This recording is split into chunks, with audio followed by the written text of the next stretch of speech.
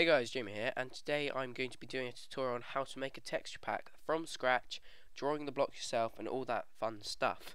So first off, you're going to need programs. You're going to need zipping programs, so something like 7-zip or WinRAR.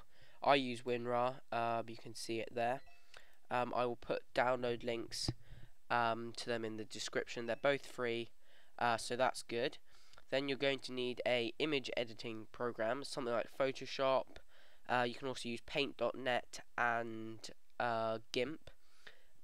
GIMP and paint.net are both free programs. Photoshop's obviously not a free program unless you pirate it, which is fun. So yeah, let's get started.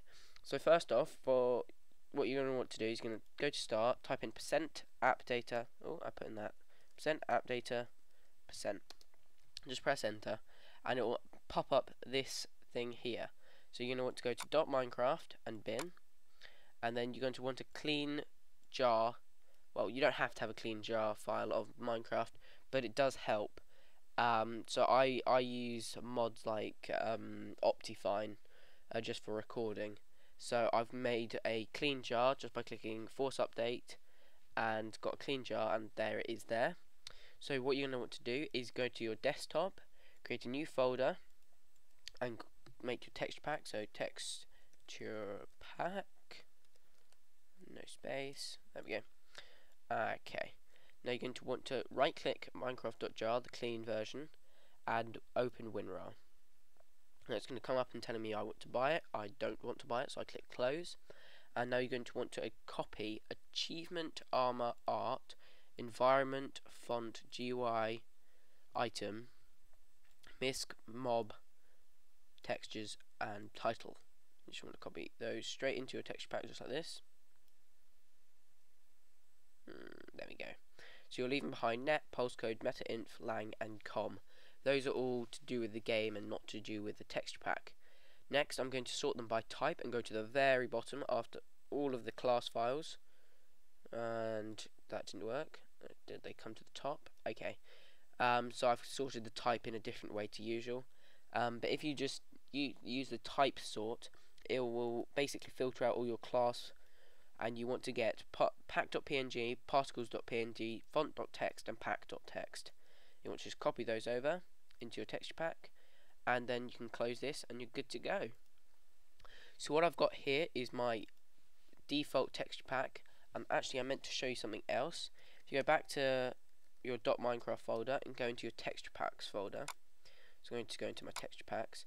I have my texture pack right there. So if you want to edit a texture pack and update it to something you want, a personal version, what you can do is you can do open with WinRAR, there we go, and you can just copy these straight into your texture pack folder. As you can see, I've got the same folders here as I put in there, except for these that have the files edited by me for my texture pack. So yeah, the only thing I would say about that is if you're editing someone's texture pack to make your own version, it doesn't sit well with people on forums like Planet Minecraft. You have to have something like 60% different or something along those lines. Anyway, let's get into it. So now we've got our texture pack folder, it's time to start editing our stuff. Now, the folders are pretty self-explanatory. Achievement, armor, art, environment, font. There's a ton of stuff in here, and mostly it's self-explanatory, telling you what's what. So if I go into GUI, for example, the unknown pack, if something doesn't have a pack photo, this will come up in its place. Icons, hopper, so that's your graphic user interface, am I right? Yeah, I think that's right. So it's quite, it sort of goes with it. You can sort of figure everything out. It's not too difficult. The only thing I'd say is pack.png is when you go into Minecraft, when you have your texture packs, on the far left you have a little icon. Pack.png is that icon, and particles are the particles you see. Pack.txt is the stuff underneath saying like something about the texture pack, and font.txt is stuff to do with the font. But if I do like a demonstration editing, I'm going to go into textures. This is where the main bulk of it is. Go into blocks, and here we have stuff. So I think I will change diamond blocks. Yeah, I'll go with diamond blocks. Actually, no, I'll go with redstone blocks because I like redstone. So I'm just going to open it in my Photoshop, and you'd open it in GIMP or Paint.net, or whichever program you're using. As long as the only thing about the program is you have to make sure your program supports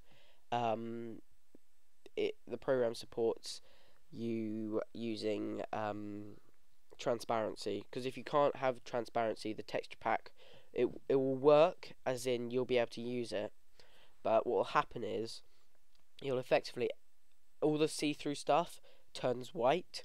So if you can imagine your diamond pickaxe, it's mainly see-through. So if I went and found a diamond pickaxe, diamond pickaxe anywhere, pickaxe maybe,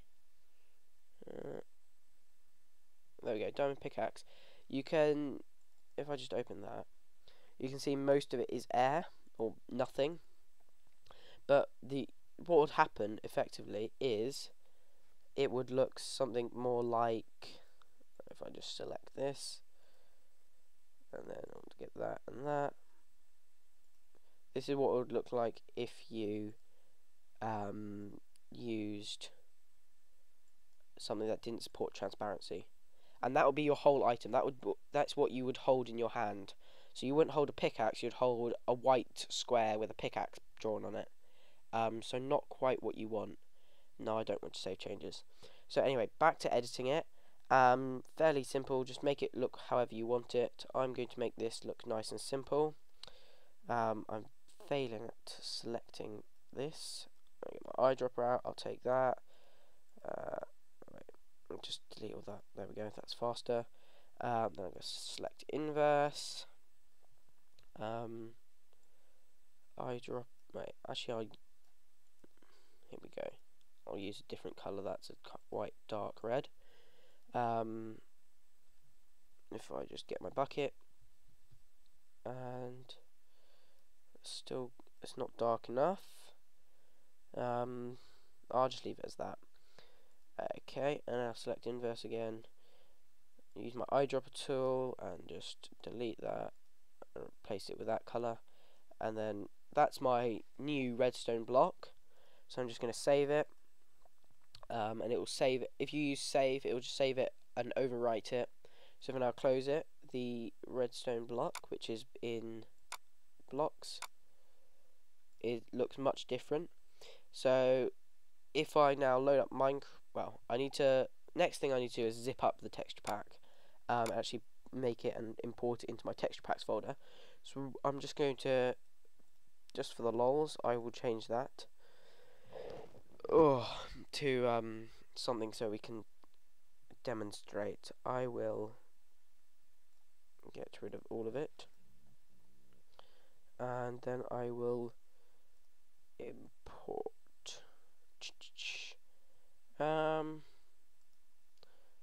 I'll just draw something on it. Why not?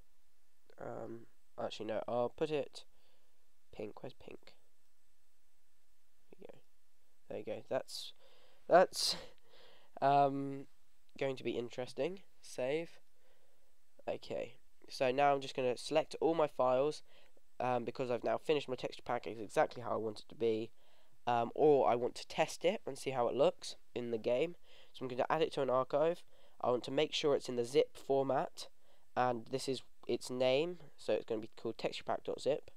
And then click OK. Now just open Minecraft. There we go. Where are you? There we go. Now we're going to go into options, and in options we're going to choose the texture packs folder. Open the texture packs folder, and all you need to do is just drag this in. If you've never used a texture pack before, so those are my text. That's my texture pack. That's default. If I open texture pack folder, this comes up. I want to drag the zip file in there and close this, and there you can see that's my pink background. So if I just maximize that. So there you go. Selected my texture pack. Now I'm using the texture pack I've just made. New world. and okay, and now we changed redstone block, didn't we? And there you go. You can see it is definitely not default texture pack, and that's what we just did there. So if I click click click, don't know why it's taking so long to do it. So that was what we started with, and that's that. That's how to make a texture pack. All you need to do is just do it for everything, and then it will look something like this. So this is my texture pack. You can see you can edit items. You can literally edit everything you see here, absolutely everything, to whatever you want, and you can also change GUIs, like how you interact. You can change this picture here. You can change what the sun looks like. You literally change everything, how the clouds work. So good luck with that. It is quite tedious. It's not a fun job to do, but you get the feeling of a reward at the end.